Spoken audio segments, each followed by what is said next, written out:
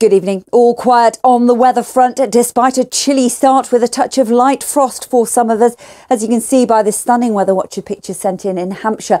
But there have been some amazing photographs today, and in Western Scotland, sheltered from that nagging easterly wind, well, temperatures peaked just over 13 degrees in places. A little bit of cloud into Northern Ireland and across the northeast of Scotland for much of the day, and a little bit of fair weather cloud developing through the afternoon, but many stayed dry with some decent sunny spells. But it was still pretty cold along that east coast, still under that influence of high pressure, still dragging in that easterly flow across a rather cool North Sea at the moment.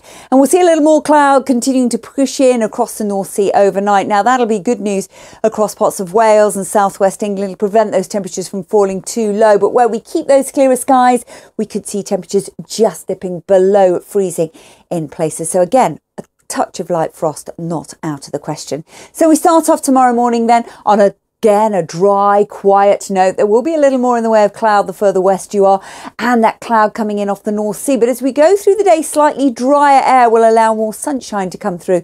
But again, those temperatures still struggling, 8 or 9 degrees on exposed coast, sheltered western areas perhaps seeing highest values of 11 or 12. The high pressure stays with us into the weekend.